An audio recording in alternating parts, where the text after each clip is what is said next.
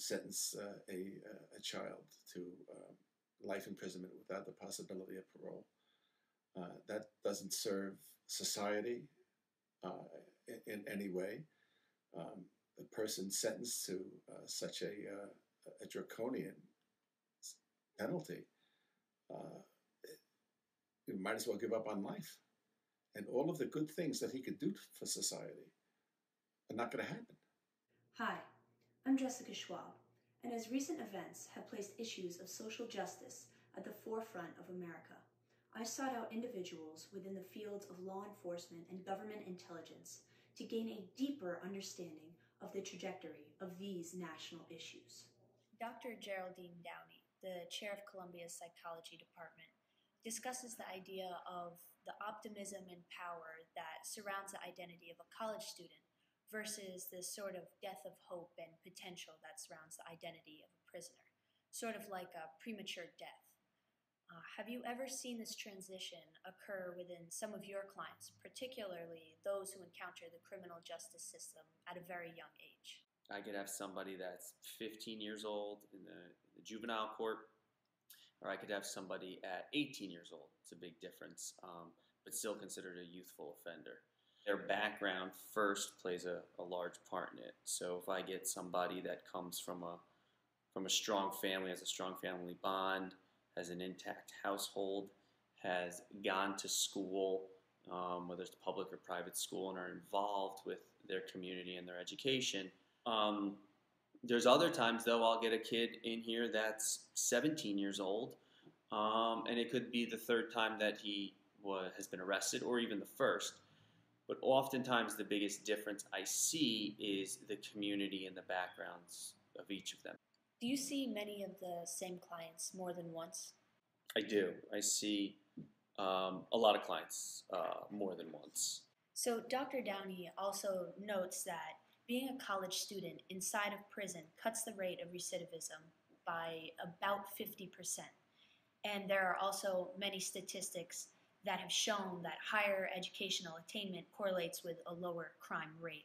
So what percentage of your clients would you say have either a high school degree or a college degree or even a doctoral degree?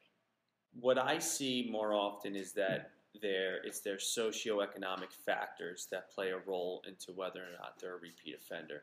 It's where they grew up, it's how they grew up, and it's the people that they surround themselves with. So there are new discussions and debates that surround juvenile incarceration that have now emerged through the neuropsychological lens that propose questions that now ask how culpable really is a minor, or how culpable really is a young adult.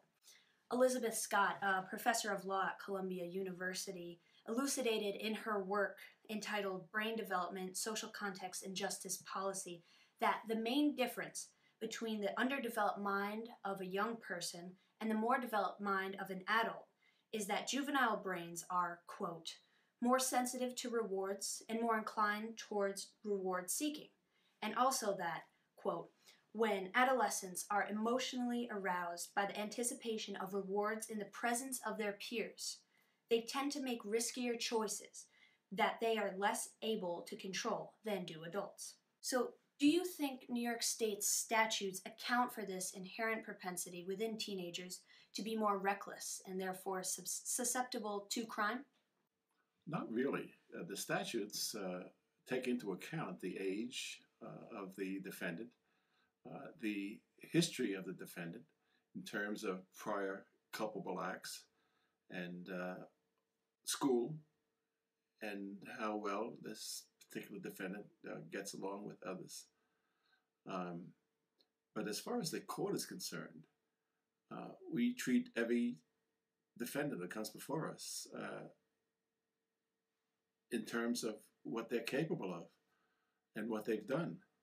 I take into account all the time, no matter who the defendant is, the specifics of the crime and the behavior of the defendant in court, and whether the defendant realizes that what he or she has done is wrong in terms of our society. But I certainly do not rely on statistics to generate justice in my court and do the right thing.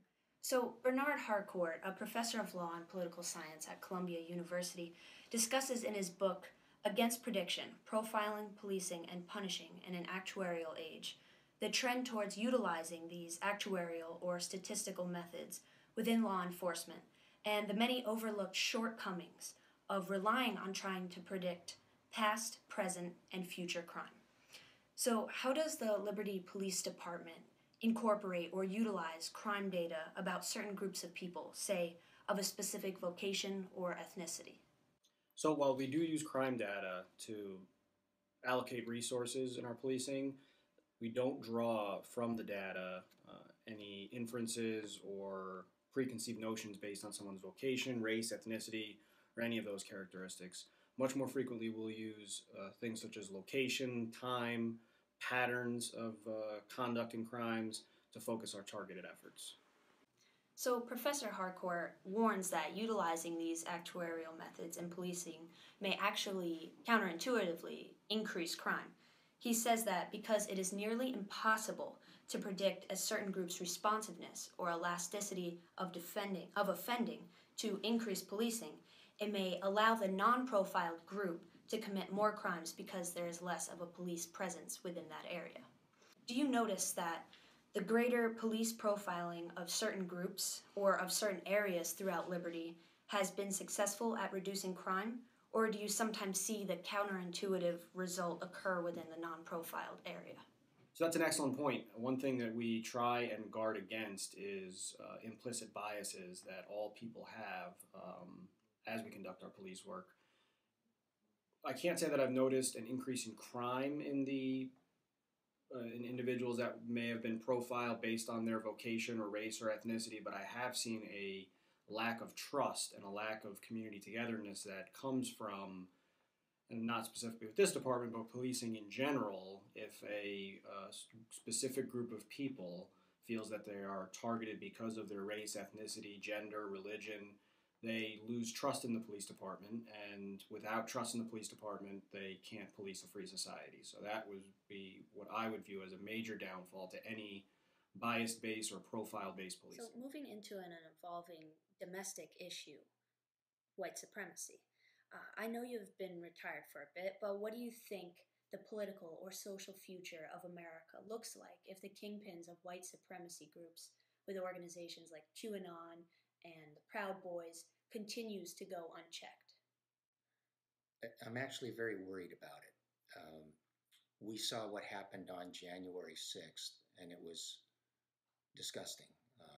It worries me quite a bit. I don't know exactly what can be done other than, we also have a freedom of speech, right? So people are allowed to have views that aren't necessarily in agreement with mainstream, and they're allowed to have anti-government views. But there needs to be that balance of hate and plotting criminal activity and all of these, the type of rhetoric that led to January 6th, that needs to be balanced against First Amendment rights, because we all have the right to have a free and open society without fear of militia groups invading our capital.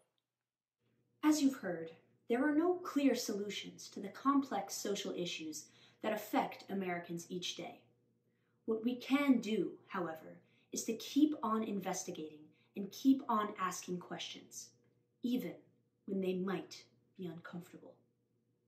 Thank you for watching.